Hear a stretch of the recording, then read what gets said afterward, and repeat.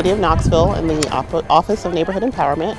We have our 7th annual Wiffleball Tournament. It'll be Saturday, September 28th, and it'll start at 9 a.m. It is absolutely free to play. We host it at Caswell Park. The concessions will be open, so we're giving free concessions to all of our team members. There's 4 different fields, so as we play round robin style, it'll go very quickly. If you're part of a neighborhood organization, you can essentially ask your neighborhood group for any volunteers that want to get together with a team. You just need a minimum of 6 people, a maximum of 11. If you aren't part of a neighborhood organization, you can definitely just get together with your neighbors and create a team that way as well. The atmosphere is really fun. A lot of people come out and cheer on teams. Even if you're not part of the team, you might be part of the neighborhood. You get to kind of meet other neighborhood organizations in the city as well. The deadline to sign up for our Wiffleball Tournament will be Friday, which is September 20th, and you can reach out on our Facebook, facebook.com/KnoxvilleNeighborhoods.